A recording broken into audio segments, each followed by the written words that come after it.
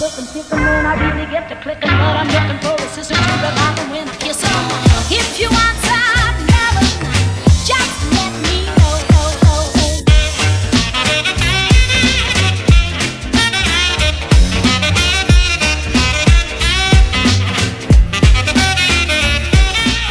Hey, what is going on everyone? Long time no see. Today I'm back with another interesting and detailed review of a brand new Oreo based ROM for Samsung Galaxy S8 or S8 Plus, the Renovate Ice 8.0. In this video, as always, I'm gonna be getting through the installation procedure, performance test, the already well-known features of this amazing Renovate Enterprise ROM, and why not, since this is a new Android stable based recently cooked by Samsung's recipe and codenamed Crap, I'll show you what are the new updates, upcoming features and visual changes this Oreo biscuit comes with. Of course, no first release is known to be perfect. This 8.0 version does have some little bugs I'll get to mention throughout this video.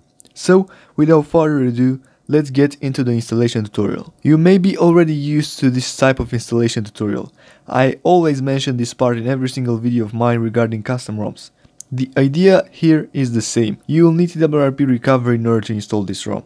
If you don't know what TWRP is or how to get it, check the video in the card section. Then, I always mention that you should make a TWRP backup of your current ROM/firmware configuration, so in case if something goes wrong, if you won't like Oreo at all for example, although I highly doubt you won't, you can come back and restore your fresh backup without losing any data. Speaking of data, since this is a brand new version of Android and presumably you're coming from Android 7.0 Nougat, a full wipe is recommended. So you'll have to go to wipe and swipe to factory reset.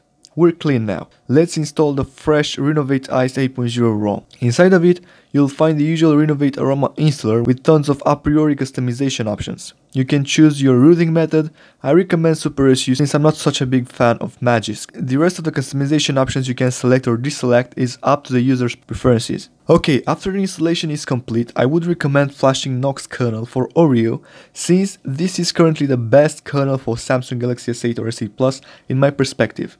And since it does not come with any rooting method, we'll have to flash Super SU zip also. All the links to the files I used in this video are linked as always in the description. We can safely reboot the device now. Your device may reboot a couple of times during the first booting process. It's normal, so don't panic. Also, the initial startup may take a while, so be patient. Okay, so we're finally back into Oreo madness. Already from the default configuration menus, you may notice that Samsung adopted a more minimal approach with this completely white background combined with the black text. I would definitely love if the entire user interface would look like this, or at least inverted, since I'm a huge fan of completely dark themes. A little color touch here and there and that would be a completely perfect UI for me. And here's the first new feature that pops out right in front of your eyes. There is a brand new settings menu for lock screen notifications, allowing us to set the transparency of them and also invert the text color. Perhaps you may have a bright lock screen wallpaper and you want the transparency to be set on high. You won't be able to see the text due to that.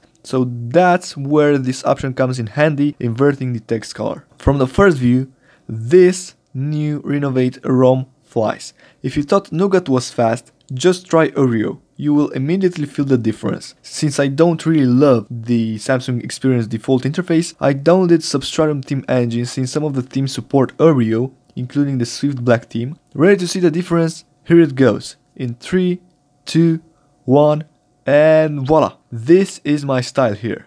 Now let's talk about the feature this beautiful ROM comes with. How customizable is it?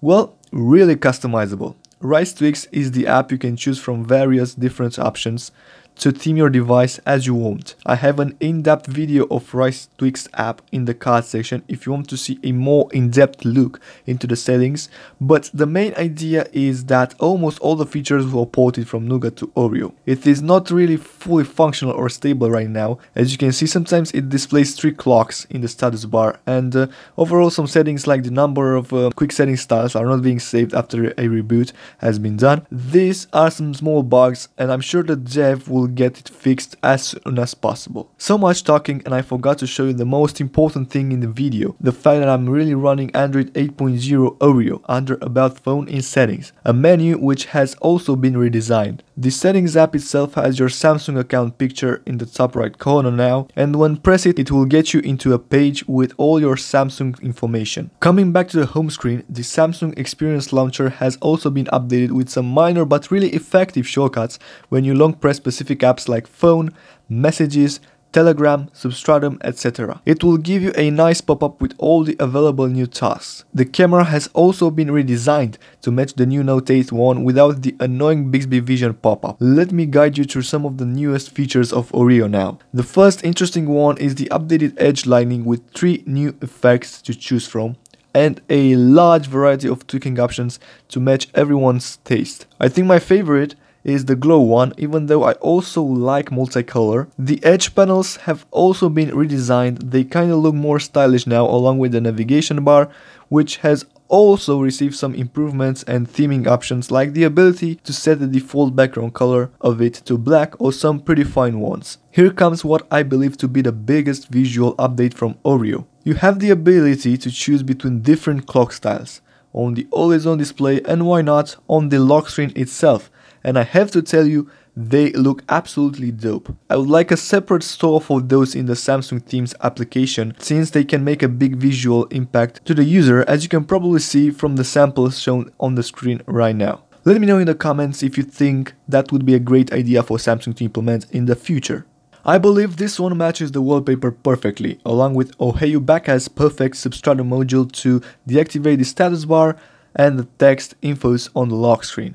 Again, I will link every module and app that I used into the description. One small update I noticed on the go was the ability to link the ringtone volume to the media one, which makes life more easier.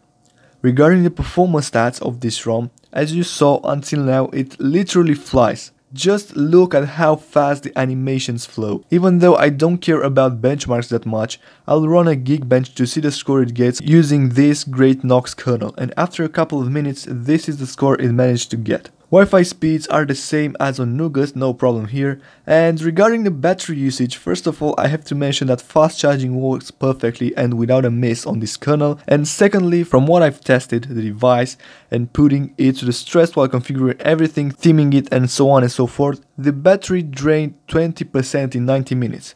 That means a rate of approximately 0.22% per minute or 13.3% per hour. Taking in mind that there were lots of reboots, I consider the battery life to be pretty damn great. Speaking about the gaming performance, the FPS counter from Samsung got stuck at 60 FPS during the gameplay of Need for Speed Unlimited, but overall the gameplay was smooth without any interruption. So, to sum up, I have to say I'm impressed with this new ROM update from Renovate team, and I know in the future updates it will get better and better and little bugs will be fixed for sure. Until then, I hope you enjoyed my video review.